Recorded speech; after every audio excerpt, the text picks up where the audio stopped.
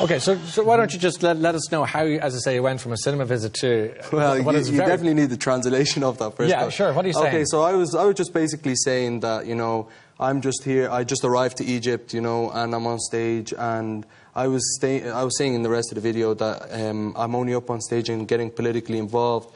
I had 2 of my really close friends who were shot dead at the incidents before that, and I was just like a normal kid, you know. Usually in Ireland, you know, we help. As grown up in a primary school, you give me this Trocare box, you know, I put all my money in it.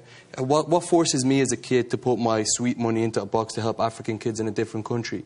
And that's what I was doing when I was there. You know, 2 of my friends died, and I had to stand up for them, and I was just like, look, at the end of the video, I'm like, what do we want? Freedom, when do we want it? Now. And that's how, it was my first time getting politically involved. You know, and did that happen very fast? Because you said you didn't really care about what was happening. Yeah, then, I didn't.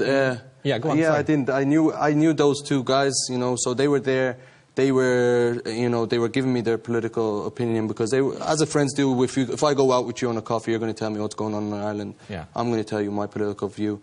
So they told me their political view. We went down, I was at Rabat Square when I met up with them. It was outside of Rabat Square, but, you know, it was around the protest. Yeah. So I was like, okay, guys, look, as I listen to you, I still need to see what the other side have to say. So I went down to Tahrir Square, which a lot of people don't know. I went down with my brother, and we went to the opposition, the protests in Tahrir Square as well, because there was 2 squares. It was, you know, the one with the coup and then the one against the coup.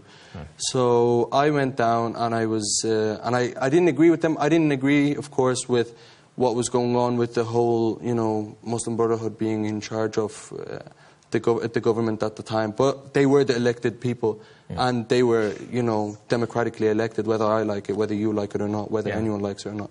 They came with the box. So what I was saying is, okay, you want them out, you know, use the box. The ballot box. Yeah, the ballot box. Yeah. Don't use a military coup and kill people. And those 2 people were my friends. You know? Okay, so it all...